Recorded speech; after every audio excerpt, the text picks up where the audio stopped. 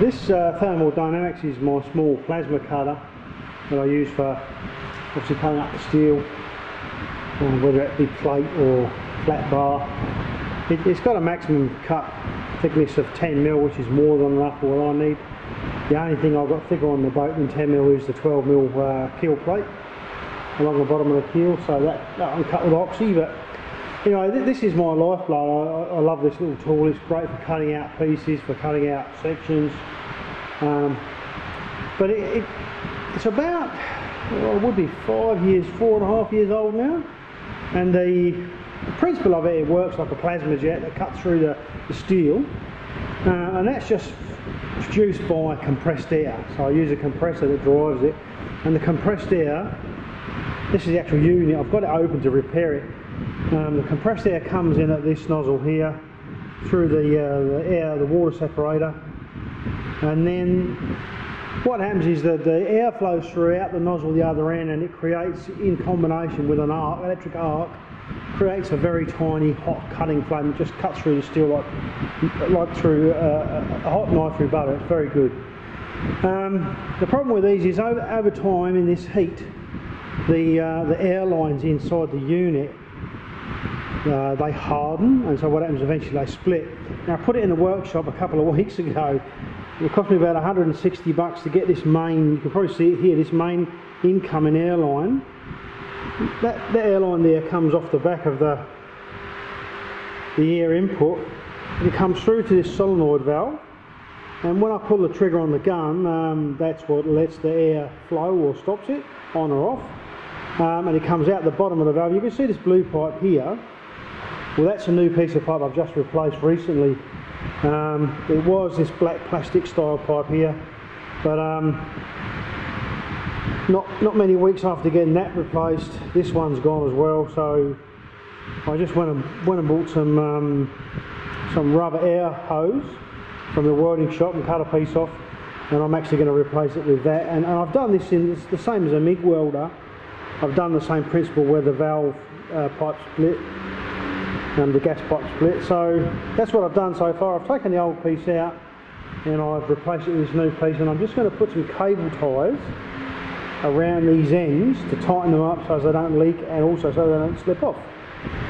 So yeah, that's the basics of plasma cutting repair. They're pretty straightforward, simple devices. I mean, obviously they're complex in their design and control, but to repair at this kind of level, they're not too complicated. So rather than put it in and spend another $160 or so, I just do it myself. You can see that the air comes out through this brass fitting here, and it comes out down through the valve, down through the line, and you'll see it come out right at the end of that tip there. You can probably just see the end of the cutting tip. A tiny plasma jet flame comes out of that hole. In fact, you probably can't see that, it's got a lot of slag on it. I'll give it a clean and I'll show you again. So there you go, I've cleaned the end of that cutting tip up. Just cleaned it with a wire brush. You should be able to see now the tiny aperture in the end of that brass fitting. Out of that, when you pull the trigger, comes a small jet of compressed air surrounded by an electric arc flame that arcs to the actual metal you're cutting. And it creates a very fine, extremely hot cutting flame, and it's only about, oh, I don't know, 2 or 3 mil long, but it definitely cuts very well up to about 10mm plate. Anyway, I'm just going to pop these zip ties on this replacement piece of hose, and hopefully that will solve any of the problems I've had, and that should last a couple of years.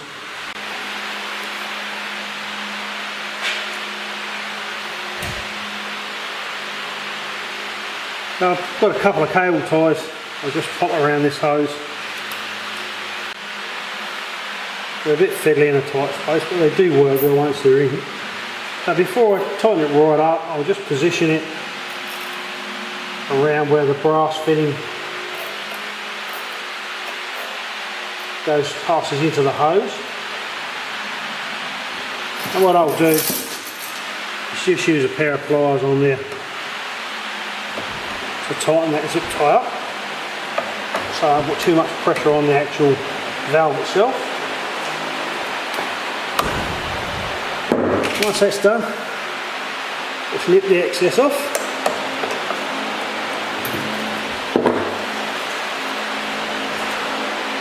And the same again with the bottom end.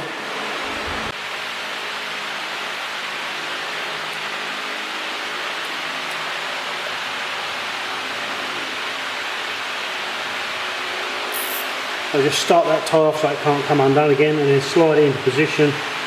Obviously this brass fitting goes about 10 mil into that hose, so if I put it just 2 or 3 mil from the actual fitting, I know that I'm tightening it against the internal part of the fitting. Again, I'll just use these pliers to pull it tight.